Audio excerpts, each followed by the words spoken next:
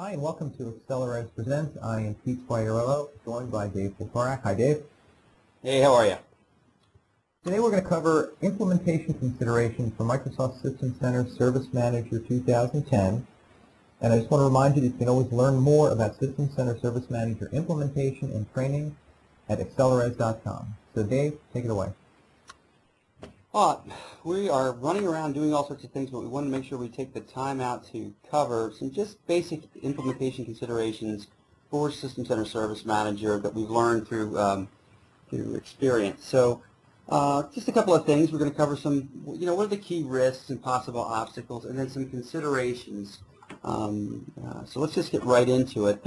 I think, Pete, let me know what you think, but overall, for risks and possible obstacles, the key thing is always the same. It's independent of what tool it is. We do process work as well as tooling.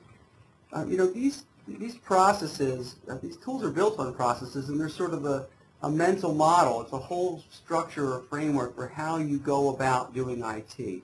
So there's this mental model for processes in organization, the key decisions, the policies, the concepts, the techniques that all precede the tool. The tool enables them, or should, and it's kind of important, or actually vital, that people get those concepts, get that model for incident, problem, change, and configuration and asset management in advance of, or or with the tool. Otherwise, it's sort of like, I don't know, it's just going to not get the value that people are looking for. So what do you think in terms of the key risks with these kinds of, based on what we've done? I agree. It's really having a picture of what success looks like and making sure that it's very outcome driven, and as we've got here, that it's really not focused on what the product can do. I think a lot of people get caught up in that and unfortunately use that to really shape their decisions instead of saying, what are we really trying to automate? What are the processes that we're trying to deliver here? How is this going to help us do that better, faster? It's really being very disciplined about it, and I think that's unfortunately where a lot of organizations go wrong. They just lack that discipline, and they get kind of caught up in the bells and whistles. Yeah, I think that the key thing for me about an organization like this, our experience is, first of all, they consider reporting last. I mean, I think considering reporting first is very important, because that's an indicator that you're looking for what the outcome is, how we're going to measure it, and starting with that and working your way backwards. So that's a key recommendation we have. Also, there's let's just spin it up and we'll figure it out later. It's good to spin the thing up. You want to get your eyes on it, but making sure that that there's some of the requisite knowledge is there, some training's there, both technical and conceptual.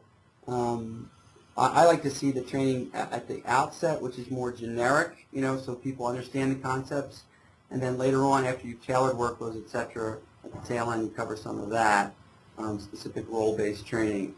So let's get into some of our recommendations here, things to consider. One is just to get ITIL and MOF training in advance. We know we're in trouble with a customer when we sit down and we're trying to help them configure their incident process, and they don't know the difference between an incident and a service request. I mean, they'll sit there and wrangle on things because there's a lack of understanding. So it's important to have those basic concepts out of the way. Any thoughts there, Pete? Oh, absolutely. It's like I just said, you really have to understand what you're trying to do with these tools, and especially with Service Manager, since there's so much of this ITIL and MOF language and so many of these concepts built in, you're really at somewhat of a disadvantage if you don't understand that going in. Yeah. So similar to that is there are key decisions that need to be driven. Don't just get generic ITIL and MOF training. Understand what the key people, process, and technology decisions are that are wrapped around these tool implementations. So, this is a list from our workshops that we run. Are we clear on the outcome we're trying to get out of incident management, the value there? Do we know what incidents and service requests are going to be in and out of scope? So basic policy decisions, what's in and out of scope, What do we include? How, those, understanding the concepts, that's important, but then making those decisions is important. Some of these decisions go into the tooling, and some of them lie outside the tooling. So for example, for change management, are you going to have a cab? Do you have a cab? Are you going to have an e-cab? Who's going to be on it? Those are decisions that lay outside of the tool itself, but are vital to a good functioning change management system. So that's a second recommendation there. Thoughts, Pete? Yeah, I just build on that. You've got escalation procedures here. That's both inside the tool and outside the tool. There's some finer points that you just have to really think ahead to. Some of it depends on the maturity of the organization. We've dealt with organizations that are, in some cases, very mature and really have all of this stuff together, which makes it a lot easier to configure the tool. Conversely, when organizations don't have this stuff together, it's as you suggested, it ends up being figuring this out on the fly, which is usually not a recipe for getting good value out of the product down the road. And I think that's when organizations tend to look back and say, we're just not getting what we hoped for out of the tool, not really thinking that, well, it's not the tool. Yeah, and in a similar vein, we recommend considering role-based training.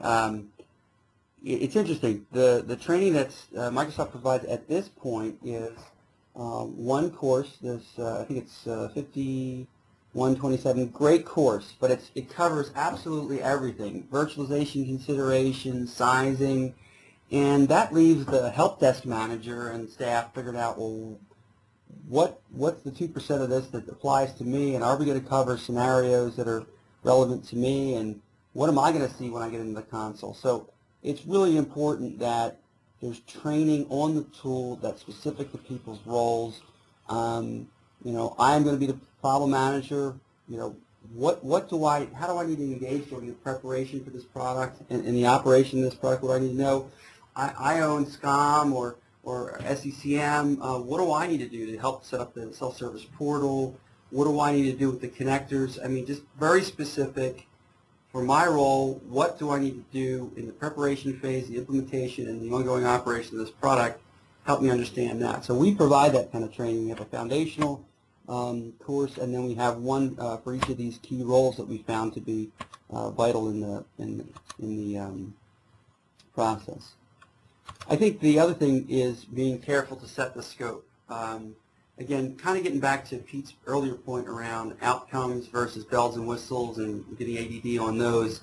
To understand up front what kind of things you need to consider. And this is a pretty good list based on our experience of the things that you need to make sure are included in your project and covered off.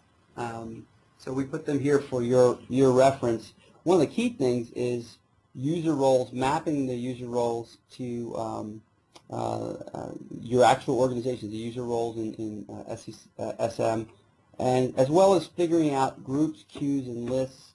That is something, the terminology used in Service Manager is not common parlance in organizations where they think about it as queues. So we can talk to that in a little bit. We've got some other content on that, but that's a key thing to consider.